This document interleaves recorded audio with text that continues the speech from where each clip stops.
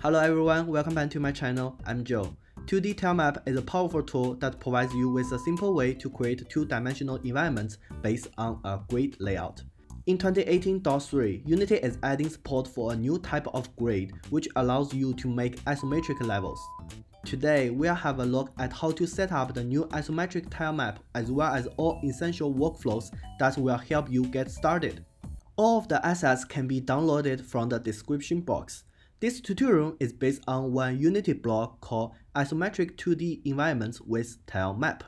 This amazing blog provides several short videos and a bunch of text explaining how to set up isometric tilemap in Unity. So much great Unity blog I never seen before. For me, when I first read this blog, I was so excited but a little confused about several certain steps. So I made this video for beginners and hopes you can learn fast.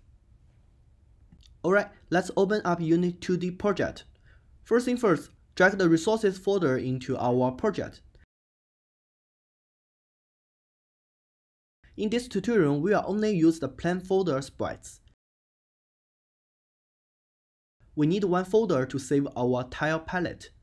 Also, we need one folder to save our tiles.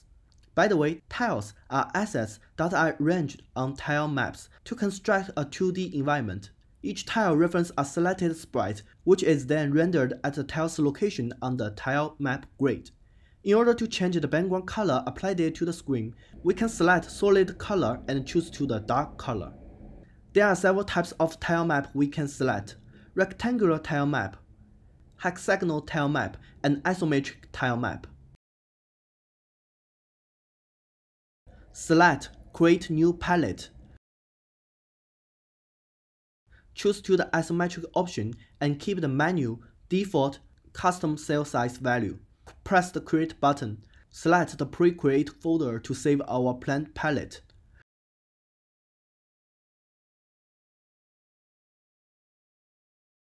Drag and drop sprites from the Assets folder onto the tile palette. Choose where to save the new tile assets. New tile assets are generated in the selected folder and the tiles are placed on the tile palette. Sometimes we might wish to edit the arrangement of the tiles in the palette itself. Just below the toolbar, you will see an Edit button. If you click it, you will go into the palette editing mode, which the tools will affect the tile palette itself. Don't forget to exit out of this mode once you have made the desired changes. We can switch the Select button and Move button to edit the arrangement of the tiles in the palette now. We can select one of the tiles and use the Move button, drag to the empty place. But it's not working very natural yet. We can try again. We seem to select the bottom of the ground and move this tile. The problem happened on our palette, so we can double-click the palette prefab. We can change the tail anchor to 1 and try again.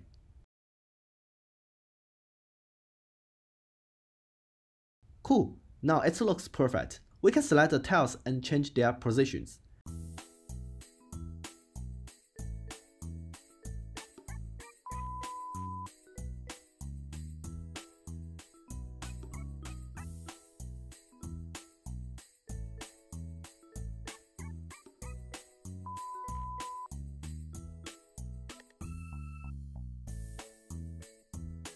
You can create one new tile palette and drag the race folder sprites into this new palette.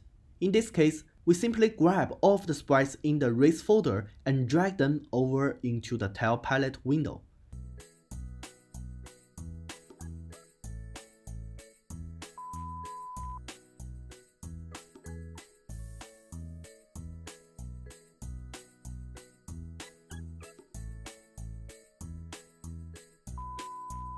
Exit the prefab mode, change the tilemap name.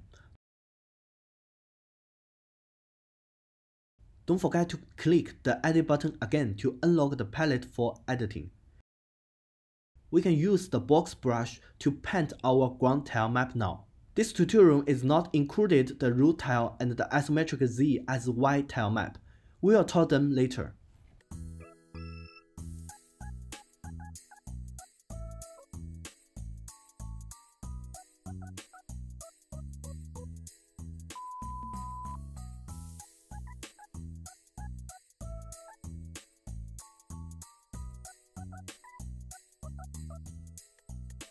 To attach another tile map to the grid, right-click on the grid game object and create a new isometric tile map. Don't forget to change his tile anchor to 1 and change the sorting layer to 1 because we want our elevate tile map is rendered over the ground tile map. Now we can select one of the tiles and brush on the ground.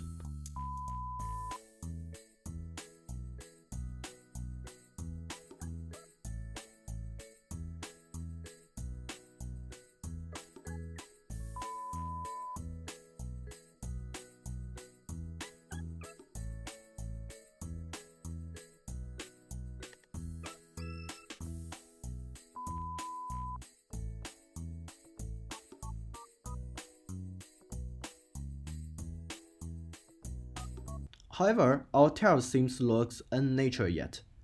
Some tiles should be covered by others. We can go to Edit and select the project settings. Simply find the graphics entrance in the list on the left, and you will see a transparent sort mode drop down, as well as the X, Y, and Z value settings for the transparent sort axis. By default, the transparent sort mode axis in Unity is set to 001 for X, Y, Z respectively. However, all of our 2D tiles are actually on the same Z axis. Instead, we can determine which tiles are behind or in front of their heights on the screen rather than their depths. Tiles which are positioned higher on the screen will be sorted behind those which are placed lower. To sort the tiles based on height, change the transparent sort mode to custom, and set the transparent sort axis value to 010. Now we can continue to build our level tile map.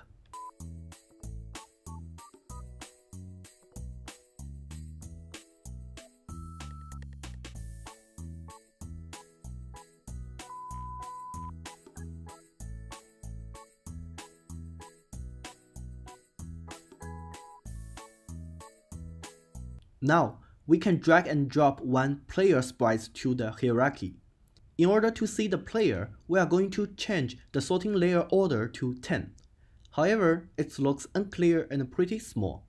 Click the player sprite and the pixel per unit to 16 and choose to the no pointer filter.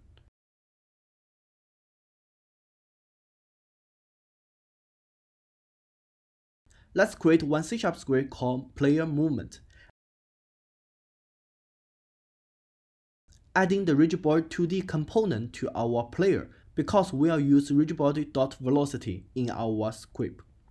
The gravity scale should be 0 because we are making top-down game. Also, I use Circle Collider 2D component to define the shapes of our player physical collisions.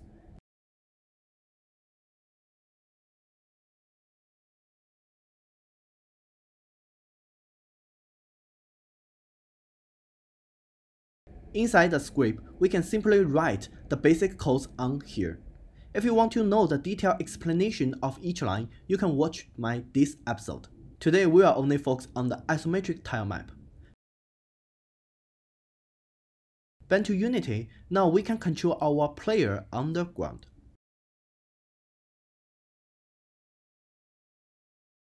Well, the player is walking onto the areas directly because we did not add collisions on here. There are many approaches to add collisions, but in our case, we want the player to ascend and descend along the levels using a ramp.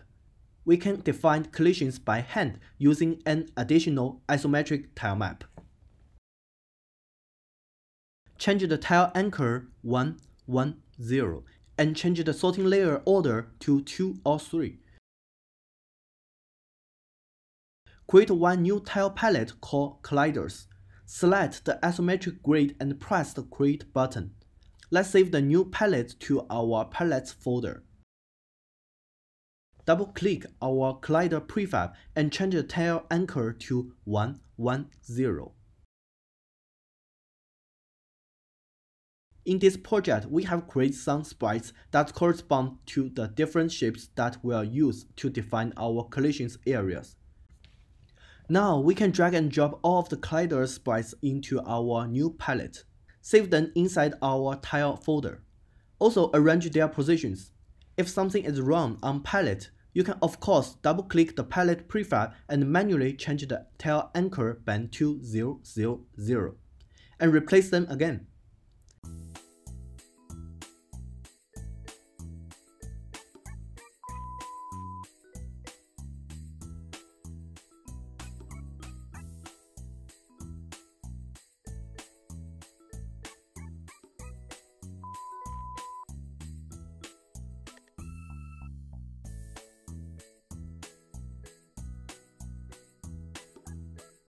Exit the editing mode and try to brush our tile on the scene's view.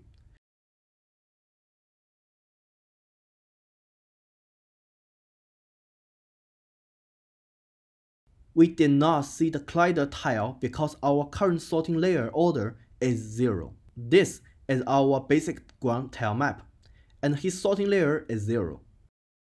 This is the elevator area tile map, and his sorting layer is 1. As for the third tile map, collider tile map, the sorting layer order should be at least 2. Now, we can brush our colliders. If you want to see clearly, we can also add a custom material in our tilemap render component in order to tint the tiles a different color that is distinct from the rest of our level. Try to decrease the alpha channel, I will feel that visual effect will be better.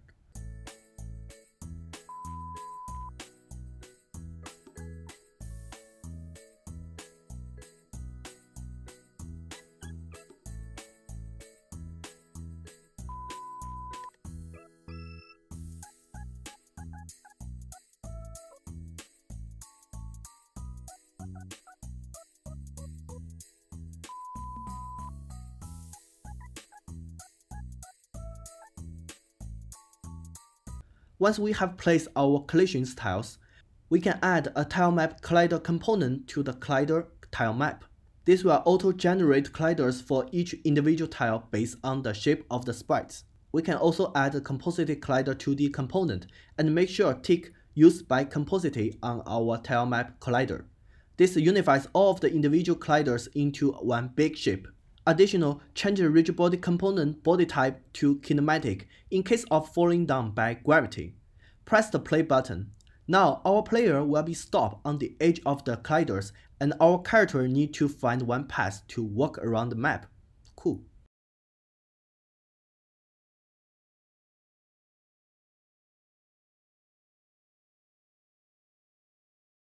If you don't want to see the collider tilemap material color when we are in the play mode, we can create one simple script called hide collider color.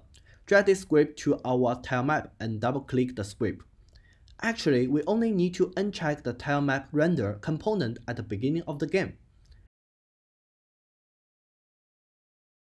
We can get access the tile render component by using tilemap namespace and set the tilemap render component to false inside the star methods.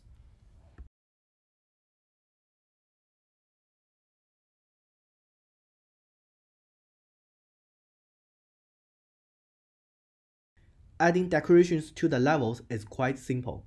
You can edit manually place the decoration sprites at any desired point in the scenes, or you can attach the decorations to the tile grid by making them into individual tiles. You can decide which approach works best for your case. In this tutorial, I choose to manually place some decorations around the level. For example, I drag one tree sprite to hierarchy and change the sorting layer order.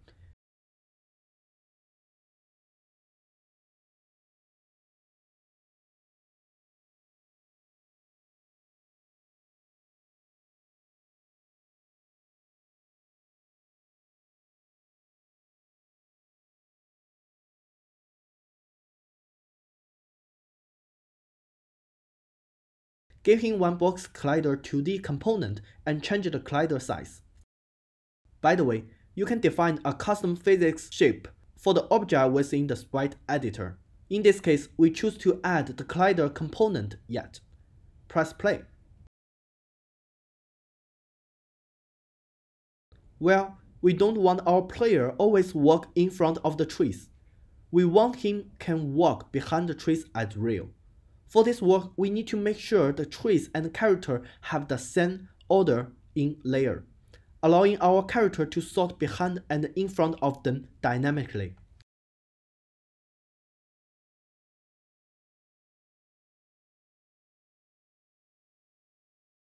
Now, use your imagination and make your own level. In order to look something different, you can hold Command or Control button and select several random sprites and change their color and size. Just make your level looks more diverse. Also, you can add one camera control script to the main camera. For detailed coding explanation, you can click on this episode. Alright, this is the end of this tutorial. In the future, we will talk about how to use real tile to automating the tile painting workflow. You can download the demo project and check the original Unity blog from the link below. I hope this tutorial can enhance your experience using Isometric Tilemap. Stay tuned for future updates from my channel. For more videos about Unity tutorials, Adobe Illustrator, Photoshop, and game design, you can click my profile and subscribe to my channel. I appreciate it. Thanks for watching, and I will see you in the next time.